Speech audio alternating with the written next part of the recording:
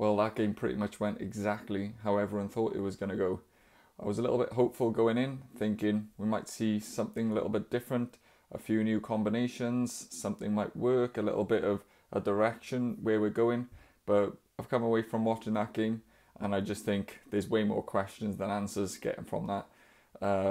South Africa were utterly dominant from start to finish, and to be honest, they were pretty poor by their standards. There was a lot of mistakes, bad discipline, and they could have run up an even bigger score than they did on Wales. Wales's only score was from a South African mistake. We've got into a habit when we've managed to get onto the 5 metre line recently and mauled over that we've seemed to be getting held up a lot.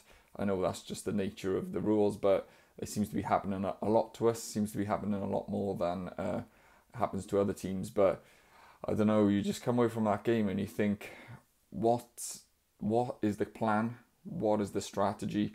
What is Gatland trying to do with squad selection? And why can we only go one or two phases before we kick the ball away or lose it? You had experiments where you had Grady at 12 and Watkin at 13, and I don't think that worked. They were using Grady as a first-time carrier, which is what I guess you wanted to, but there's no deception. They're just giving it to him on a flat ball, and he's having a run up, and he's just hitting a brick wall. And this happened throughout the game. There was no deception in the Welsh attack. They're running into the South African line with no options of anything around them. It's just one up, and the South Africans are just waiting there, and that's just, you're playing into their hands, aren't you? The first 20 minutes were basically exactly what we thought it could be and what we were hoping it wasn't going to be. And you could just see the South Africa were just after it, and they were trying to push things and up the tempo and stuff like that. And I was thinking, God, this is going to be a real long afternoon. The first try was just poor. They just had an overlap outside. There was no sort of interplay or anything that created it. They just went wide and just beat us on the outside. The organisation in the defence was rubbish. And then we got to like the 20-minute mark, and they started to get back into the game a little bit, actually up the physicality. The defence was a bit better. South Africa were making mistakes, which was giving us opportunities to get the ball a bit. We weren't really doing anything with the ball, but we were just keeping South Africa from not scoring anymore. We had a kick to the corner, and the line-out was pretty good throughout, particularly when Lake was on. And ironically, the one time where the line-out misfired is when Lake ended up scoring in the corner. So I'm quite happy with how the line-out functioned in general. But then the scrum was just such an issue. It's been an issue through the whole Six Nations now. The fact that Henry Thomas was out of the squad for an injury, we knew it was going to be difficult, and we knew that was going to make things difficult, and it was going to be hard anyway. And then you just saw it, like it was just no contest. There was a couple of times where probably before it would have been a penalty, but the refs are trying to let the scrums go a little bit more now. If the ball's there to be played, they're letting the ball go away, and I think that probably saved Wales a couple of times. Azarati had a torrid time. Gareth Thomas had a good game around the pitch, but at scrum time he's just been found wanting this last entire season. And where's the improvements going to come? You had the likes of Matthias and O'Connor coming off the bench, and it just got worse if it could have. And it's just, you start to worry now of what can you possibly do. You could bring like the likes of Domachowski in, who's been good this season, but his scrummages are not markedly above Gareth Thomas. So I really don't know what we're going to do in that sense of things. Once we hit half-time, we were sort of still in the game. Again, it was mainly through South Africans' mistakes. But as soon as the second half came, they just sort of started cleaning it up a bit, took it up a gear, and they just ran out comfortable winners. I'm not going to go through the whole game because it's just pointless. There's nothing to really talk about of a Wales side of things. So there was a couple of things I wrote down. Costello's confidence looks shot to me, and it's not his fault. It's just the situation he's been put in. He's just not. It's just not there at the moment, especially with his kicking. Like the one he missed early on in front of the post, that was the exact same kick that he missed in the Scarlets against the Dragons game that cost him the game. And I just think his confidence is just not there. And that's when he's good, when he's just feeling like he's flowing and he's just doing what he wants. That's when you see the best of him, and we haven't seen that for Wales. It's not necessarily his fault, it's the team in general. I thought the two locks went pretty good without setting the world on fire, but they got through a lot of work. I thought Screech was alright. Ben Carter was definitely the pick of the locks, but I didn't think Screech let him down. He didn't necessarily look out of place when you consider who he's up against in his opposition. The back row was fairly quiet. Wainwright did his best to do Wainwright stuff, and he got us going forward a couple of times. He was injecting a bit of pace into the attack, but again, it's just run as one man. He can't do it all on his own. Both of them had a workmanlike performance, but never really. I mean, he's generally been a jackal threat throughout the season for Cardiff, and you didn't really see him on the ball once. And Plumtree was just so-so. Didn't really notice him at all. Bevan really impressed me, to be fair. I didn't expect him to be in the squad, really, if I'm totally honest, from the start. And then to see him starting, but he looked comfortable. He didn't look out of place. And even though we kicked it way more than we probably should have, or way more than we wanted to, I thought his kicking was generally good. One or two were a little bit too long, but quite a few were good and contestable.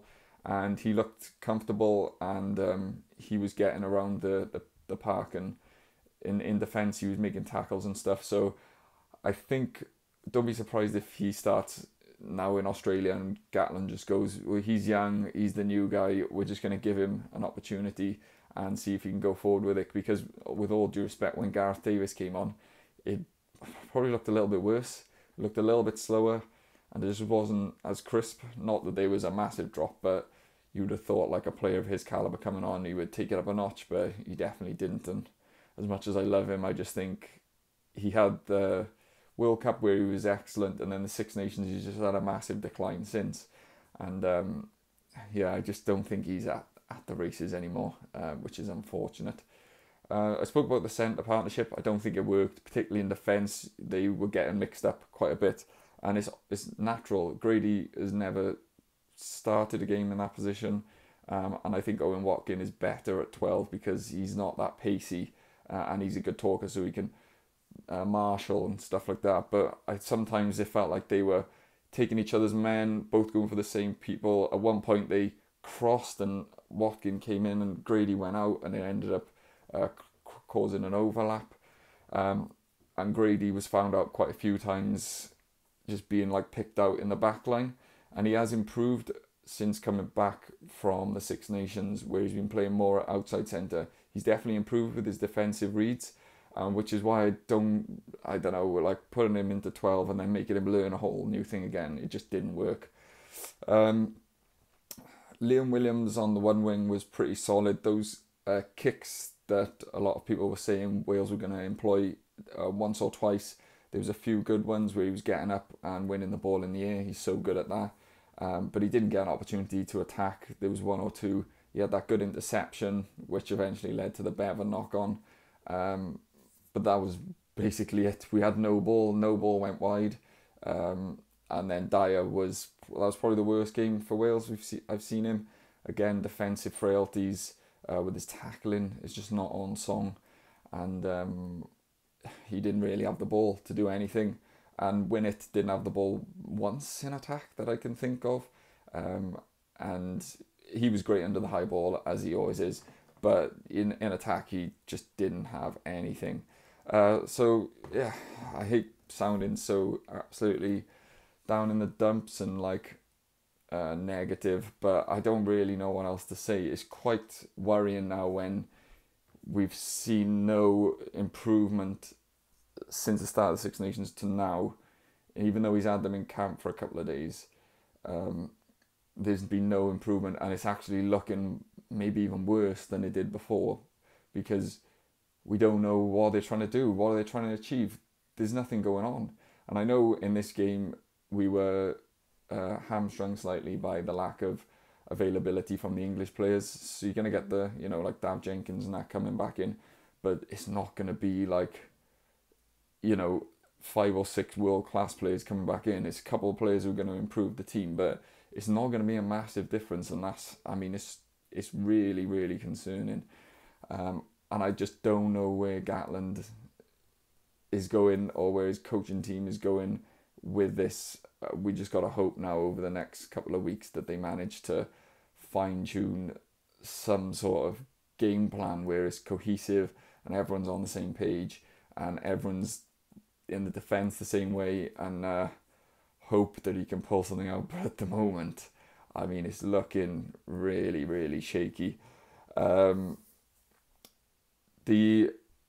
forgot to mention, Derry Lake I thought was outstanding. He did really put in a skipper's performance today, and he was one of the few players that really had an impact on the game for Wales. Obviously he got his try, but when he had a few carries, which weren't as many as we'd like to see him, he was actually getting over the gain line and making noticeable differences in attack. And his darts were good. So he can be happy with his performance. In his interview after the game, he said he was happy with the boys' effort, and I don't think there was a lack of effort there, but it's just a lack of just complete cohesion and what's going on. And that last try, it was the last try from the winger, I think it was Van der Merwe, where he just basically takes the ball at first receiver by the ruck and just steps inside and he goes straight through. You had Matthias, who overchased initially and then didn't come in as a pillar, just stayed in the middle of the ruck, and then O'Connor, who was the guard, pushed out way too quick, and then the winger just comes through the gap. Mackenzie Martin tried to make a last ditch tackle across Harry O'Connor, but he's never going to make it from there. So I'm just a little bit despondent. Don't really know what to say. I'd like to know what you guys thought of watching this. It was basically exactly what we thought was going to happen, except South Africa were a little bit more loose with the ball than they usually were, and I think that probably saved us once or twice with a few knock-ons and a few penalties and stuff like that. Before I do finish though, I did want to talk about this Sam Harry incident thing that's been doing the rounds yesterday or the day before. Apparently Sam Harry has left the squad by his own decision because he said he felt disrespected. Now I was reading what was said, but by all accounts he got brought into the squad, and funny enough, when they announced the squad, I'd said, when I saw there was 4 hookers, I said, how are they deeming Sam Harry is good enough to be in the squad now when they deemed he wasn't good enough like 3 months before to even get on the bench when we had no hooker cover, which I thought was weird. And then apparently he's coming to camp this time and they basically just used him as a camp body, which is, you got to have camp bodies in a big squad. You always see when they talk about the Lions, they always say it's the players who are not involved are just as important, because you've got to have that intensity in training and the standards and stuff like that. I totally understand. It sucks to be a camp body. I've been there when I was playing, even though I was playing at a terrible level. But I've been just one of those people who goes training and is never going to get into the team. It sucks, but you have to have the standards. But as long as the coach keeps you involved in everything that's going on and you feel part of the squad, then you just have to deal with it. But apparently he's coming to the squad. They didn't give him all of the kit because they deemed that he wasn't going to be there for the whole tour. And then they were not basically involving him in anything to do. They were talking about, with the hookers, what was going to be going on. And then they were just sort of, he was an afterthought, and they were like, oh yeah, and you'll just do that. And apparently he said he felt so disrespected that he just left the squad. But are we in Division 5 East West or something like this, and the committee are picking the team or something like that? What is going on? This is just, it's getting really hard. I'm one of those people who always defends Warren Gatland, and I've defended him just the whole time. I was so happy when he came back, even though I thought it's never going to be as good as it was before. But the more stuff that's coming out now, it feels like he's starting to lose control, and he's starting to lose the team, because you can be like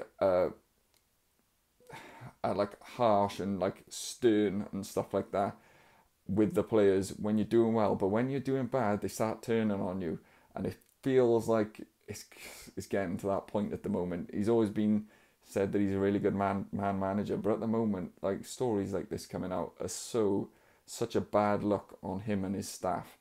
And when you think now, we've got Elias who's not gonna go, and D who's out of the tour through injury, so Parry would have been the third hooker, along with Evan Lloyd and Derry Lake. Now we've got Derry Lake and Evan Lloyd, who's had 3 caps in about 6 or 7 games for Cardiff, hardly any minutes, only started like 2 or 3 games. And then he's called up Evan Daniel, who was the other player who was competing with Evan Lloyd to be second choice hooker in Cardiff. So you've got Derry Lake, who's been injured all year, and then Cardiff second and third choice hooker. What are we doing? Like, what are we doing here? You can't tell me that Evan Daniel is better than Sam Parry. Like, no one can tell me that, because he's just not. Like, I don't think Sam Parry is the type of player who's gonna have a little paddy because he's not involved in the match day squad. He's been around the block. He's been a long time. He's had quite a long journey in his career where he struggled to find like form and find a team, and now he's really settled in at the Ospreys and he's playing the best rugby of his career. And then you're just discarding him completely because you just deem he's not worthy of being in the squad. But I don't know. My head is just like completely going with it at the moment.